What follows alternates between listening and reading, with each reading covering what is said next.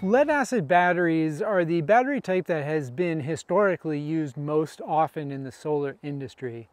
Some of their advantages are the lowest upfront cost, so the cost to purchase the battery upfront is lower than other battery technologies.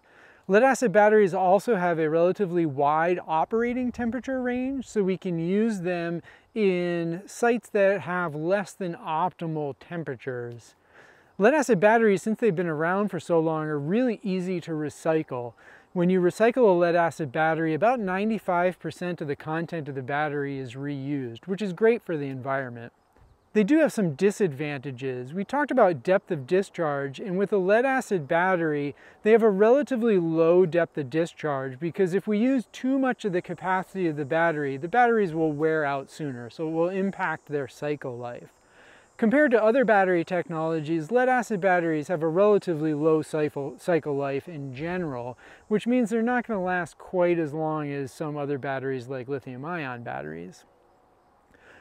When you look at the cost of a lead-acid battery per kilowatt hour, so that's how much energy you can get out of that battery over the life of battery, and then look at the number of cycles that you're going to get out of the battery, they tend to be relatively expensive because they don't last as long. So they'll often need to be replaced anywhere from 3 to 15 years, depending on the type of lead-acid battery.